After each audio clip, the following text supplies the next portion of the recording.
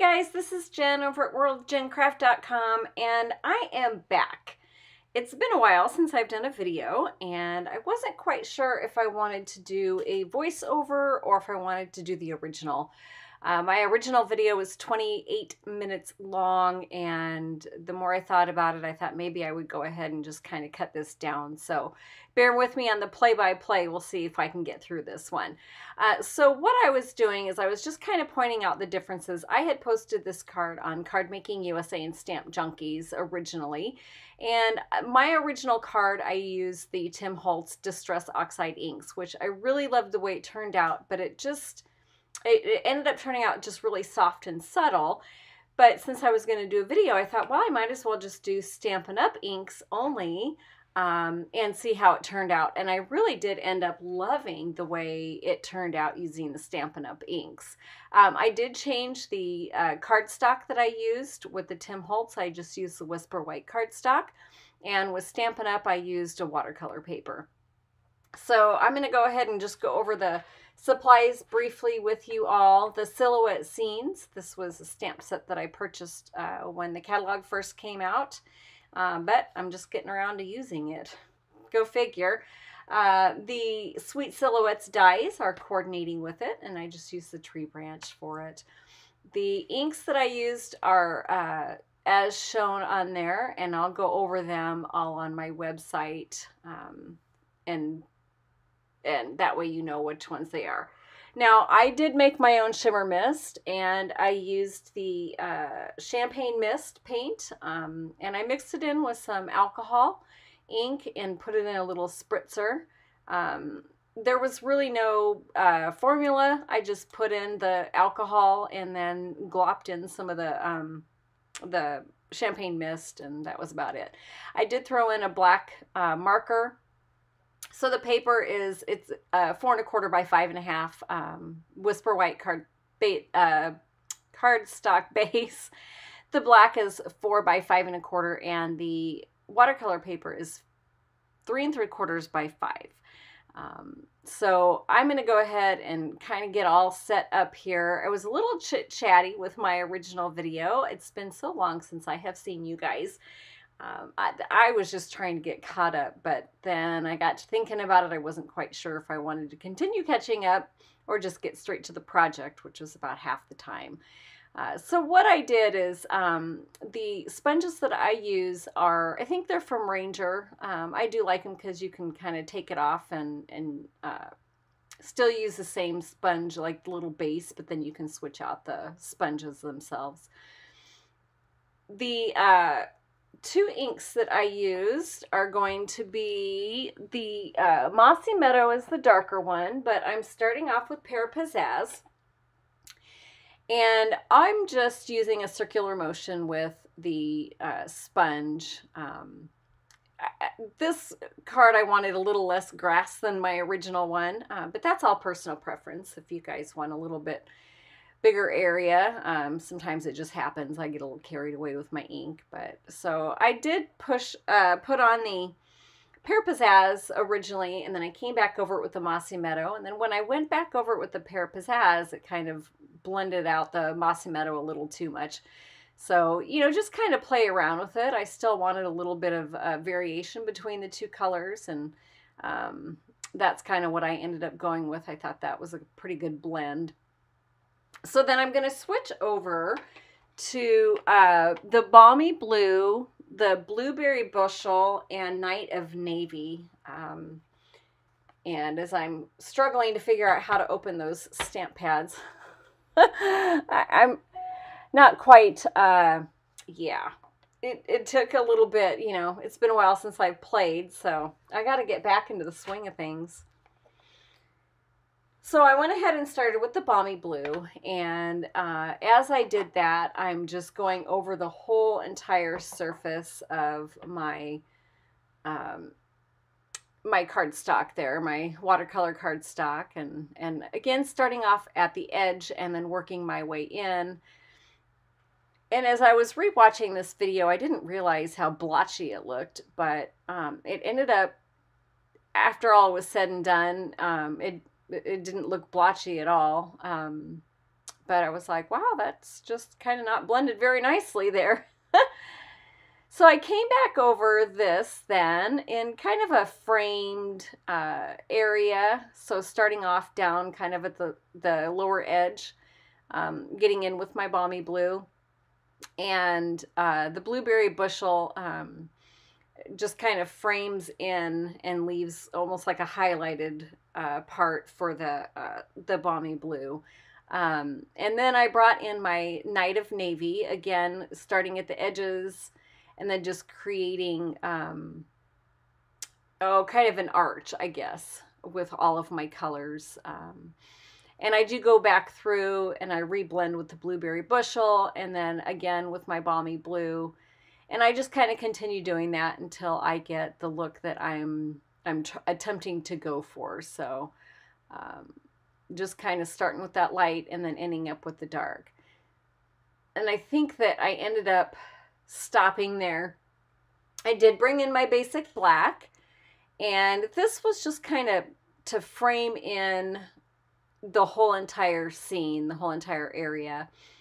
So I came in with a little bit lighter hand, and just barely around the edges, to kind of get that little framed, almost shadowy kind of look to it. So again, I didn't put a whole lot on, but right now it kind of looks like a hot mess, but I promise you it ends up looking a lot better once we get the tree branch on and all of our stamping done.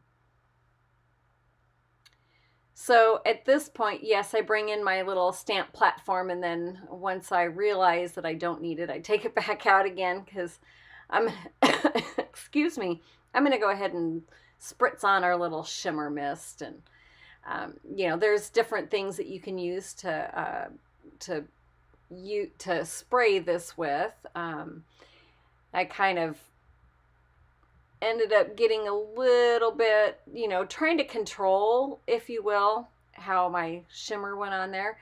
And then before I got to stamping, I needed to kind of heat set everything just to make sure it wasn't still wet when I went to go stamp on my little girl. So I just kind of hit it with the heat gun a little bit just to make sure it was all nice and dry before I started adding any ink. Especially on the watercolor paper, I didn't want anything to bleed. So now I'm going to go ahead and I'm going to grab out my Tim Holtz stamp positioner thingy-mabobber. A lot of you guys I know have the Stamparatus. I have not yet purchased one. I had purchased my Tim Holtz and I like it. And honestly didn't see the need to purchase one specifically for Stampin' Up! Since I had already spent the money on the Tim Holtz. But I have heard amazing things about the Stamparatus, and maybe one of these days when I have a little extra money to spare, I'll go ahead and get that Stamparatus. So what I did is I went ahead and placed the tree so I could place my stamp. That way I kind of knew where I was going to put her. And when I inked up the girl and stamped the little image, it didn't, you know, because it's watercolor, it takes quite a few times. So I think I might have stamped this image maybe 5 or 6 times, to be honest with you, just so I could get a decent amount of that ink down. So I think I can't remember if I did 1 or 2 more, but eventually I'll stop. Yeah, I think that's it. And then I moved on to the sentiment. I had actually not washed off the sentiment, so I was kind of a little nervous about putting that down, but I just grabbed it quick and added the ink on there, and I did stamp that, I think, at least 3 times just to make sure I got a pretty good stamped image on there. Yep, there it goes. Well, I think that's the last time. And that looks good. I just love how shimmery it looks. The spritz, the shimmer, just, to me, it made it look like stars. So because I wasn't really thrilled with still how light the stamping turned out, I went ahead and just grabbed my Stampin' Up! Black Stampin' Right marker and just filled all in. It didn't take too long to do, and I absolutely love how crisp and black the image ended up turning out once I went over it with the Stampin' Right marker. So during this process, I just kind of chit-chatted a little bit, just with everything that's been going on with me. I'm not going to be doing this full time again. You know, I did leave Stampin' Up. I was trying to get in with other companies and, you know, ended up working full time at the airport, which took up every waking moment, I swear.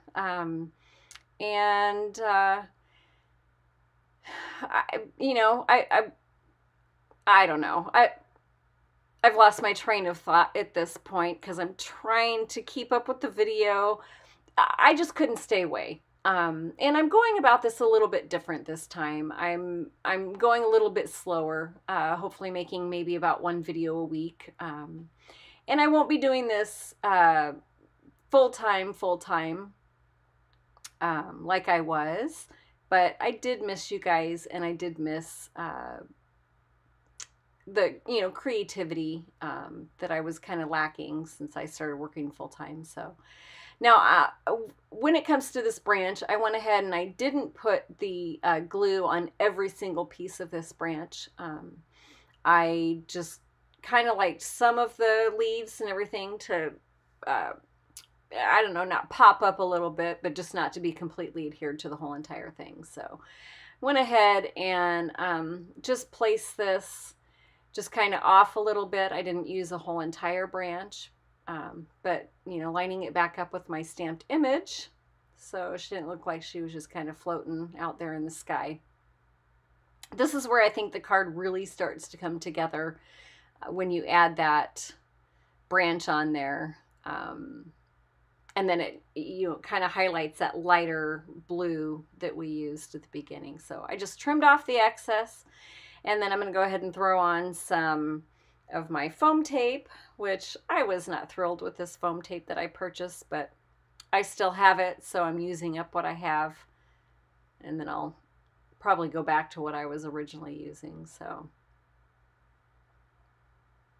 I'm happy to be back doing this. It's been a long time coming. It's been well over a year since I've put a video together. I've actually went on my website to try to figure out how to post again. It's been so long I forgot how to even sign in to post.